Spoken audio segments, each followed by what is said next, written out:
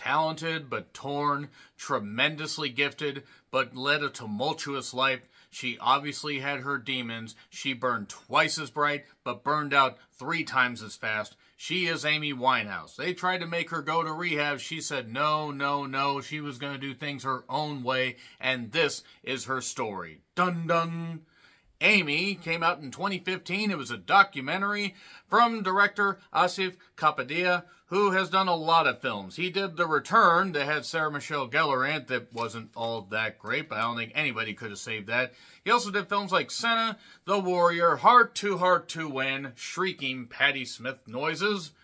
And yeah, this is the story of Amy Winehouse, who was born in September of '83 and died in July of 2011. And I'm going to say right at the beginning that a couple reasons I decided to review this. One, Back to Black is coming out in just a little bit as I'm recording this. And also, even not being the biggest Amy Winehouse fan while recognizing her vocal talent, I finally wanted to check this out. I finally wanted to give it a fair shake, give it a shot. And what I did know about her rise and fall and just her eventual, demise that was really, really tragic, this reinforced a few things. One, she couldn't handle the fame, but she knew that she had the vocal talent. And she knew that she could, perform in front of people, maybe not throngs and throngs of fans. And she wasn't able to handle the fame, but a lot of artists can't handle the fucking fame, and the tabloids just won't leave you the fuck alone. And she did spiral out of control. She had her demons. She was not perfect. I don't think she ever said she was perfect. She's been propped up on a fucking pedestal so goddamn high you can't even see the fucking bottom of it by a lot of people that really did think that she was the queen of jazz. And she could have honestly had a longer career, but given the issues that she had, from stuff that happened early in her childhood, the fact that she had a bad home life, this did reinforce that her dad's a fucking motherfucking piece of shit, and I have nothing good to say about him. Fucking scumbag. Can't wait to see how they try to whitewash him in Back to Black. And sure, Amy had her drug, her alcohol stuff. She had obvious mental health issues. So, even again, somebody who's not the biggest fan of her, you can recognize that this was a troubled Ute, as the kids say, and somebody that was very gifted. I mean, no doubt, tremendous vocal talent. She got to do a duet with Tony fucking Bennett. Tony Bennett. You want to talk about somebody that's revered as far as a singer? Tremendous, tremendous talent. And there was even some nice footage. And yeah, I'm going to skip around here a little bit because it's a documentary, and if you know how her life ended, this just gives you a little bit more insight, and then a lot more insight on some aspects. And it is a 2-hour piece. It does fly by. It was distributed by A24. But there's a piece near the end, and this obviously is going to contain spoilers, but it's a fucking documentary. You know how Amy Winehouse unfortunately did pass away at the age of 27. And I do remember that being shocking, but not so shocking, even as somebody that only paid attention to some of her career and then has, checked out a few things since. Will be interesting to see how Back to Black decides whitewash stuff, and the music industry, the industry in general, taking advantage of a young person who did have vocal talent. Very, very good vocal talent. Had a lot of range, had a lot of soul in her, was an old soul, as people said. But the stuff with Tony Bennett I thought was really, really fucking moving. And the stuff with the Friends really wanted to help her. There were people that wanted to help her. You eventually do have to, I guess, grow up and get the help yourself. You have to admit that you have a problem, and that's where, the issue is. That's like where the wide issue is, where it's like, okay, you're over here, you need to get help. You got to get over here to the people that want to help you. And a lot of people don't think they have a problem. And don't get me wrong, Amy Winehouse is unfortunately just one of many, many, many in the music industry, in the entertainment industry in general, that had a lot of issues that either completely destroyed them, to the sense that they aren't, the person they once were, or took their life early. I mean, River Phoenix, various others and everything, or people in wrestling, or people in acting. So she was born on September 14, 1983. I did not realize that she was that close to my age. I didn't put 2 and 2 together. I was born in January of '81, and I was like, I don't know, even if she got clean, if she still would be alive now, but she would have gotten a chance to maybe live a normal life.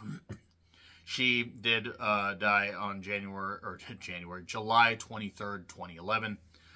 I did like how they had the archival footage, the home movies, the interview footage, voiceover, interview footage from the various friends, various people. Again, Dad's a fucking scumbag. This is currently on HBO Max, or Max, rather, now, and apparently soon, every streaming service is just going to combine, and we're going to get Disney, Hulu, and Max in one thing. I pay for a lot of shit for people in the household, so I guess why the hell not? Why not do that? So you have Amy, you have Mitch, or Mitchell, the father. You have Janice, the mother. She had two other partners. There was an overriding, or two boyfriends that she was with during the time that, her and Blake were on again, off again. And Blake, I'm just going to say right now, not the most sympathetic individual either.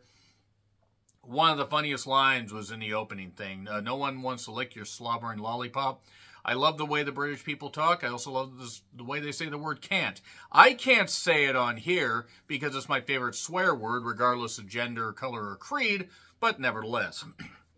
So, Alex, her older brother, we get some good stuff here. I mean, it's chronologically, I don't want to say it's actually told pretty well. I'm not going to go into minute detail.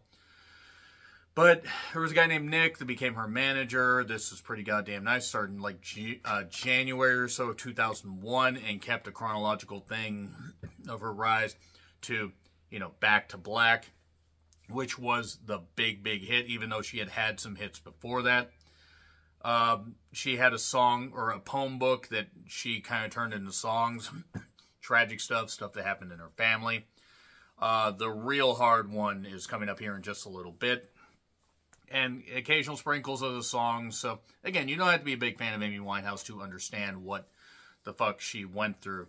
And what, she was going through deep in her mind. And she had her family, kind of issues there. I mean, I don't know about her relationship with her brother necessarily. But Juliet and Lauren were friends of hers. And it was nice to hear from them. She was of Jewish descent, but she saw it more, she didn't see it as a religious thing. She saw it more as being about family and everything. And after her parents split, she was 8 or 9 or stuff like that. She felt she could do what she wanted, but she always needed that fatherly figure and that kind of stuff. One of the first guys she dated, or maybe the first guy that she got serious with, was an older guy. We see a little bit of him. Yeah, the issue, bulimia was one big thing, and you definitely could see it, and this is not a knock at all. I know people that have, and, still suffer from that stuff, and you just do what you can to support people. You don't knock them, just say, hey, I'm here for you, that kind of stuff, even if it gets frustrating and you want to see them do better. They got to work through it in their head. They eventually got to work through it. Sometimes you got to kick them in the ass, but you don't want to kick them over the edge. It hurt Amy that her dad wasn't there, and the death of her grandmother is what really hit me. And Amy was older, because that was like 2006, so she would have been 23. I was 9 when my grandma passed away, and it hurt me because, the little side thing, partly because we just lived a few miles away.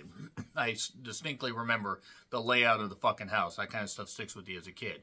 You lose somebody that you care about that much, it's going to affect you. With Amy, because of the relationship, fractured or otherwise, with her parents, her grandmother being this guiding light, this rock, so to speak, yes, eventually people do pass away, but as she's rising to fame and everything, this is 2006, so she's just about to really explode. It gets worse when that happens. I mean, and again, I'm not saying she's an innocent victim, but she is somebody that absolutely was taken advantage of by some people. Now, there are some, producers, and there was a guy, Salam, who was a producer who seemed like he had a pretty level head. I mean, I'm not saying maybe he didn't push her or do some stuff, but she seemed to have a good relationship with him. He seemed to be a bit of a calming influence.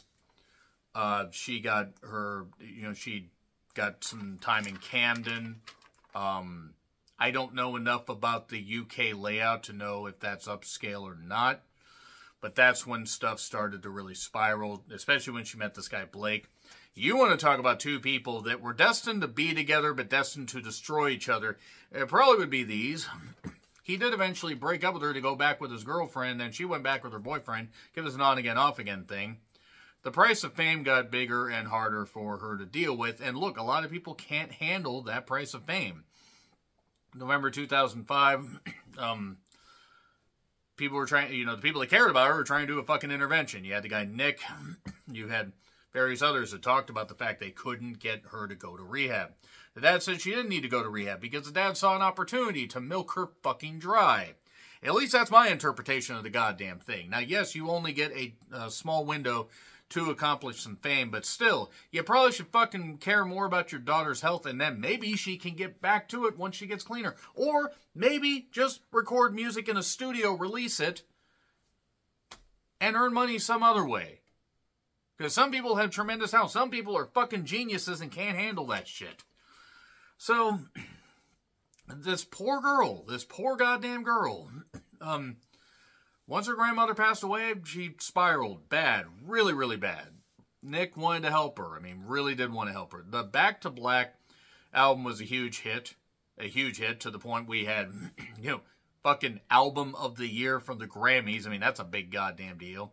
The tabloid coverage, I do remember seeing a lot of it and was like, again, not being the biggest fan, I'm like, okay, you can get your jokes off, you can do your stuff. And I'm not saying I have made jokes in the past, I'm not saying I won't in the future, but you see this stuff and you're like, she's just one of many. Where tabloid coverage was absolutely nuts. It's fucking nuts. And then, the media tour, more spiraling, the drug usage, heroin, the massive amount of drinking. She had an overdose scare. Doctor says she has another seizure, she could fucking die.